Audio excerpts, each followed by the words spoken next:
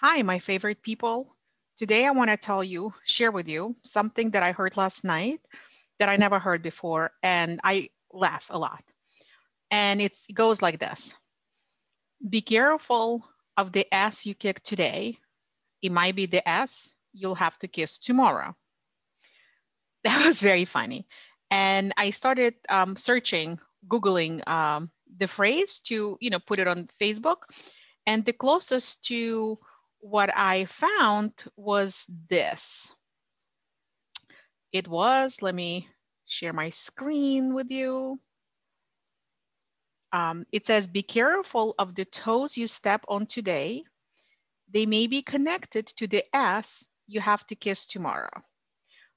First of all, anatomically correct. Secondly, it's a lot more eloquently put than just kicking somebody's butt. But if this was the only thing I want to talk to you today, it wouldn't be me, because then I started thinking after stop laughing is, it's very easy to say to somebody like, hey, calm down, right? That's one thing that never works. If anything, it probably fuels the fire, or, don't do that.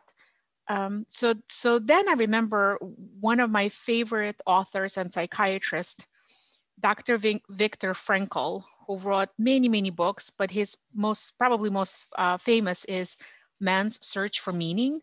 This is the person who spent majority of World War II in a concentration camp, and he, authored many books, and he was writing before the war, but he actually was the most famous for developing this new school of psychology that's called the logotherapy. And logo in Greek means meaning.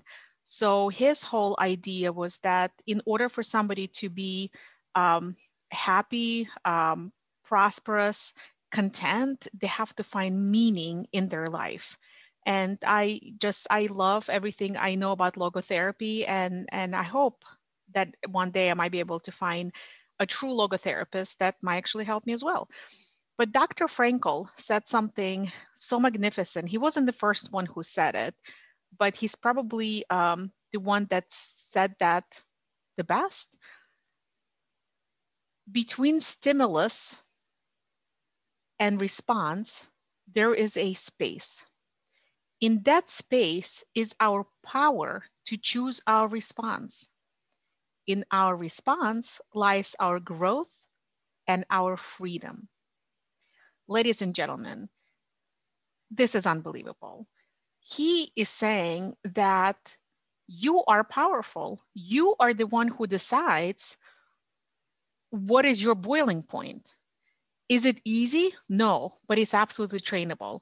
And my experience is when I was in situations where I felt, when you start feeling, first it's, just upset. There's a stimulus, something happened. Actually, it happened to me today. Somebody sent me text, work related, but not nice nor appropriate.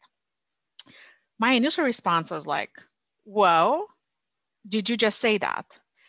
And I started feeling this, I would say I was just, at first I was kind of upset, kind of going from my toes all the way down to my throat. But when I got to my throat, it was almost like a rage. Like I wanted to physically call this person and say, what the F? Who do you F you think you are? That was in my thought. But knowing what Dr. Frankl said and really practicing that for years, I've caught myself now sometimes between my knee and my abdomen as that, rage or upsetness was coming up. And I said, phew, number one, deep breath, really try to relax and think logically. Text is not a phone call. I don't know exactly what was happening at that person's had that moment. I don't even know if they meant it. And I just started to honestly, before I got to that boiling point where, when you get to that boiling point and there's no way back, I mean, that's full blown rage. That's kicking ass, that's profanity, that's whatever it is. But it helps me a lot to recognize that I can go, initially my space was probably a few seconds, and I would close my eyes or take a deep breath, and then I would let you have it.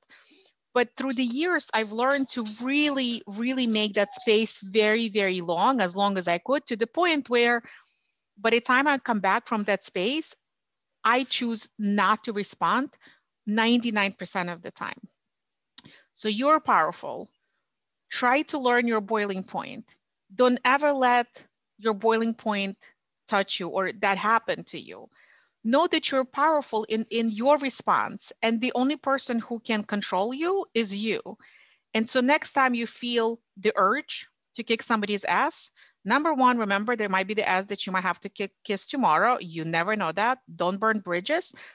But it's really not about necessarily kicking and kissing somebody's ass, but it's more about empowering you to say, everything I do, every response I provide, it's up to me and I can control it.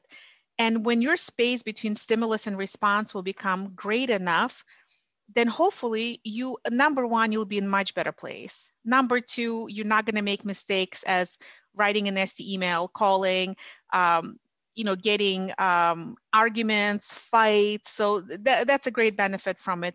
But also it just makes you be a better, kinder person. So with that, I want to sign off and tell you that I'm wishing you love and happiness, and I hope that everybody's healthy. And please, please be kind to one another.